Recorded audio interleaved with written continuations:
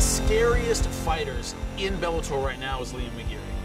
We all knew what Liam Mcgeary could do on the feet. We didn't know what he could do on the ground defensively. And that was a big question against Kelly Anderson. The Liam Mcgeary Kelly Anderson submission is one of those where you look at it at the time and go, what is he doing? He's getting, oh my God, oh my God, oh my God, he's getting, and he taps.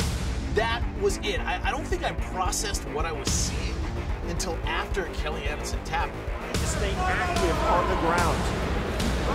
Not easy to do both. In inverted triangle position. There's the tap from Kelly Anderson. How's his shoulder, bro? Knockout specialist scores a remarkable submission win to claim this Bellator light heavyweight tournament.